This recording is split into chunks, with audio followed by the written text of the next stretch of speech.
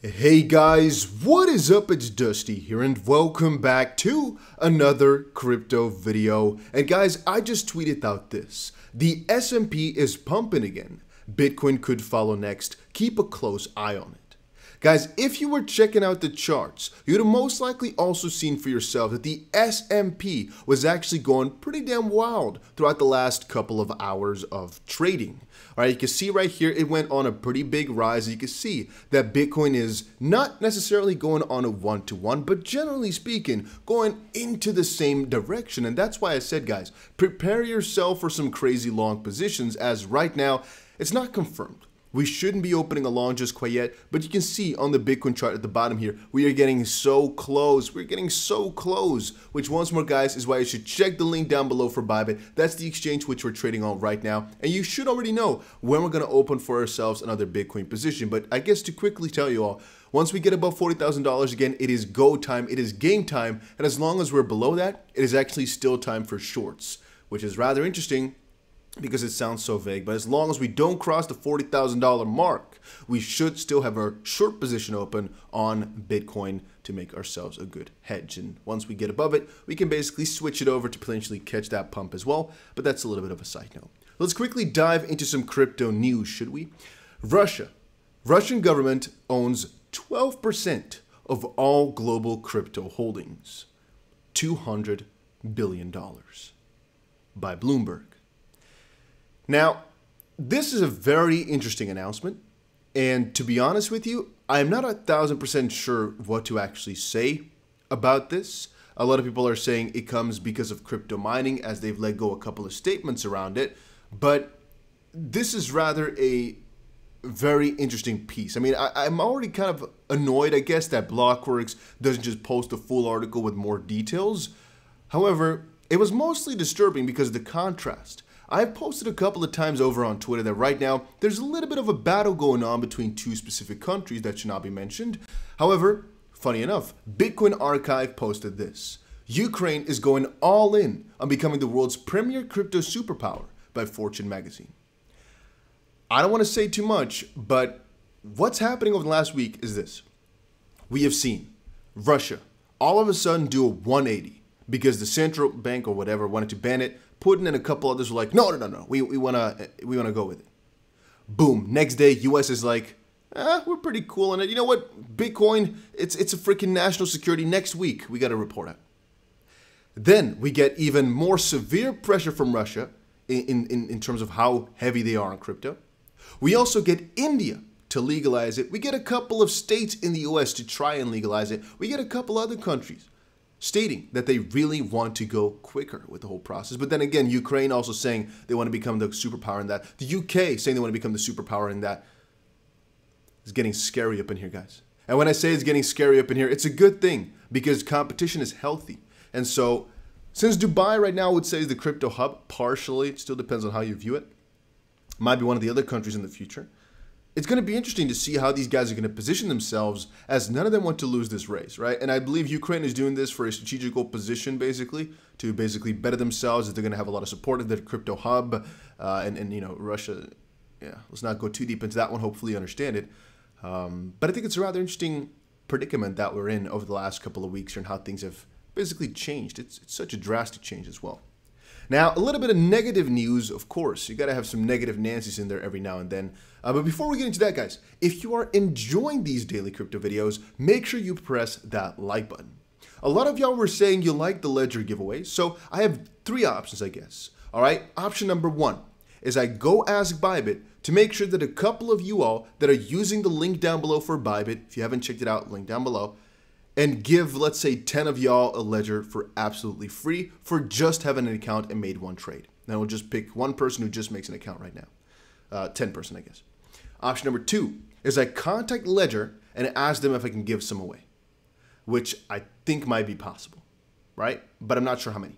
Option three is we stick to what I was planning to do, which is just I give it out of my own pocket here to somebody in the comment section if we hit like 2,000 likes. Yeah, I guess all three are an option. I could also just keep giving, but I just need to know, are you guys interested in Ledger giveaways? If yes, make sure you put it down below, guys. And I can actually try to get, maybe you can even get like 30 or so. So you can hopefully make some people happy with that. I was under the impression that most people had one already. If you don't, you can either buy one down below or put it down below. And I'm going to try to make sure that we can give, I'm going to try to get 30 or so, but I'm going to get at least 10 to give away this week. All right, so just put it down below then. And I got to see a couple of hands, you know, got to see some people excited. Otherwise, I'm not going to go through the trouble. All right, but apparently the US SEC has delayed a decision on the Bitwise Bitcoin spot ETF. Once more, guys, they say it's for all these different purposes of Tether not being certain, yada, yada, yada. A couple of times it's been denied, and I guess a delay is the same thing as it being denied. It just prevents them from reapplying, which would have been a bigger headline, I guess. But at the end of the day, reapplying or it being delayed is basically the same thing, if you ask me. I guess they just don't have to pay as much maybe to file for it. Again, I'm not even sure how much they have to pay for it. Then I want to dive a little bit into the story that we talked about earlier. I want to kind of dive a little bit deeper into it, as I said before. So it was actually a really interesting conversation. All right, let's quickly scroll up here. There was Ripple I who said, Ethereum is a hybrid of Mastercoin and Ripple. This is so amazing to me. He's a genius, I heard, but can't come up with an original idea. IOHK seemed to Joel Katz did, but the egghead 2000 IQ scumbag had to steal it. This is Bitcoin 2014 in Miami. So it's this hybrid of Mastercoin, of the Mastercoin and Ripple model and the pure bit. I think Bitcoin maybe. So Greenwood said Justin Sun, or no, this is actually not Justin Sun. This is Stephen Thomas. You know, you can understand why I mix them up sometimes, Justin Sun and Stephen Thomas. Stephen Thomas from Ripple and now from Coil. He used to be the CTO of Ripple, I believe, before he stepped down and focused mostly his efforts on Coil, which is also funded by Ripple, by the way, and Interledger. Open source developer and distributed systems advocate, co-creator of Interledger, founder and CEO of Coil. Him and Vitalik got the idea from Ripple while he was an intern. Now, I'm kind of confused exactly how that's supposed to work in terms of Stephen Thomas here. I thought maybe he would have thought about Joe Lubin, but he's tagged Stephen Thomas. I'm not exactly sure what the connections are there, but again, I'm not the perfect guy to ask for it because in the system, it talks about Stephen, which is why I'm like, So apparently those guys got the idea from Ripple while he was an intern. Vitalik was an intern over at Ripple. But Justin Sun, I believe, also worked for Ripple before. He was, I believe, also an intern. So that's why I was like, oh, whatever.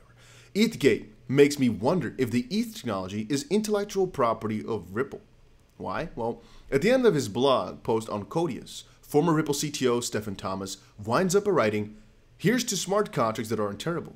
Smart contracts have been around for a few years and are synonymous with the Ethereum platform."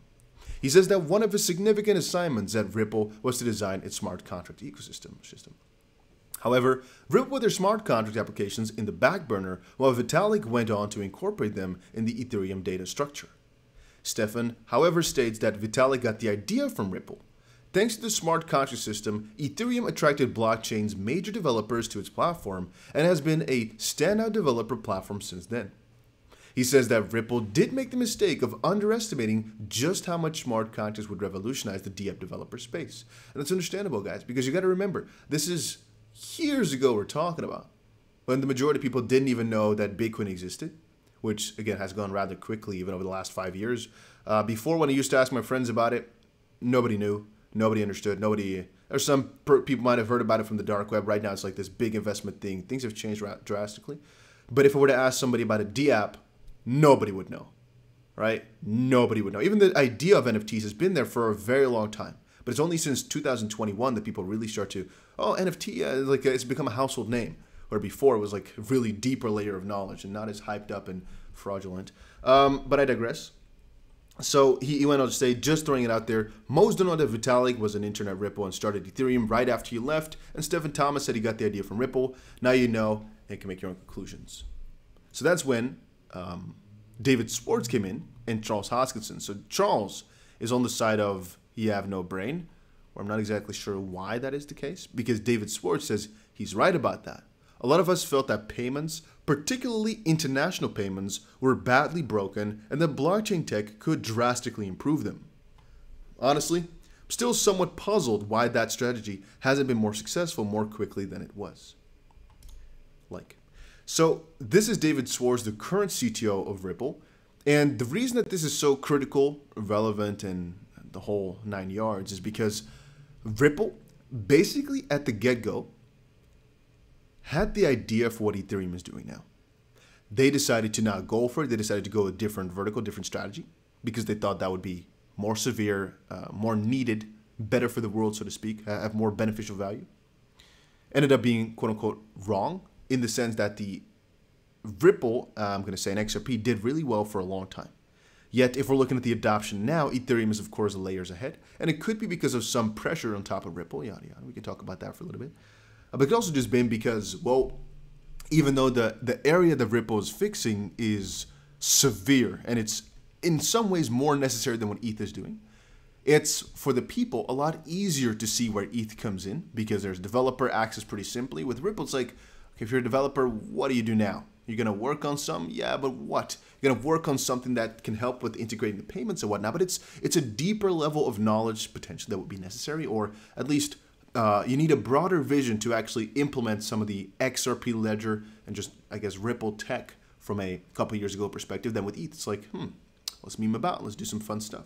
It's a lot easier. There's a lesser, like in Dutch is drempel, like I don't know, like a bump for, I don't know the English word for it, guys. I'm not a native English speaker. Bump, whatever in the road. There's less of a bump to get into the ETH market, I guess, as a developer than for Ripple. Even though in terms of how you structure things and whatnot, I don't think it's necessarily, I think ETH might even be crazier in that sense. I'm just talking about how, as a developer, there was more appeal, and the DApp sector was just way more appreciated than they would have expected. That's a kind of fun contrast. Then again, not exactly sure why Charles says the brains part, because I do see this as my own truth as well. Yeah, I do see it as the truth. Then again, what David Swartz mostly refers to here is about the fact that Ripple could have done it, not necessarily that Vitalik got his idea from them. But, I mean, if you read the story like this, it does make a lot of sense that he did. So I'm not really going to argue that. I'm just going to assume that's the truth. There was another question that I saw. Wendy Rogers said, every time I say Bitcoin, why do people keep saying XRP? And what is it? So it's kind of fun because Wendy here, as the Arizona State Senator, this is actually pretty critical, by the way, she has brought up the point to get a crypto bill in Arizona right now to make a legal tender, right? So we're all happy with her. So her asking about XRP, of course, is a very big step as well. Now, obviously, the more that she knows about the lawsuit, the more of a chance we have that she's going to do something about it or intervene or try to put something up. However, Matt said this. Matt Hamilton from Ripple X. XRP is another crypto. It was created in 2011 by some Bitcoin developers to be a better Bitcoin in response to the growing energy requirements of Bitcoin. XRP lives on the XP Ledger, a public permissionless decentralized blockchain, and you can read more over on the xpledger.org. Raconteur said, by definition, XP is not a crypto, nor is it decentralized. Outright lie. And again, Matt Hamilton said, here is a formal definition of a cryptocurrency. Which part of this definition do you agree with? And then there's, of course, what a cryptocurrency would be. And let's see if they had a response as well. Let's quickly check that out, actually. Maybe it's not loading for some reason. Yeah, no. Yeah, no. Yeah. We've seen this multiple different times. Many people hate on the XP Ledger, by the way, for it being centralized and whatnot. There's a couple of discussions that you can make, but decentralization in the essence is definitely a questionable point of discussion, in the sense that it depends on what you really consider decentralized to what degree. Because do you consider Solana decentralized? Right? Do you consider the Binance Smart Chain decentralized? It just depends on how you see it, right? I mean, a lot of us call Binance Smart Chain and everything on there basically DCFi, which is basically decentralized centralized finance. But the same thing goes for Solana in some degree, and the same thing goes for quite a lot of projects out there nowadays. So it just depends on how far you want to kind of draw that. And with the XP Ledger, again, it has unique properties that some others don't. It's not a traditional proof of work model, but that does not necessarily make it centralized. It just depends on your definition of that. If you're talking about it needs to have at least 15,000 different nodes, so to speak, or different points of contact, or maybe even you want at least 100,000 different people to interact with it.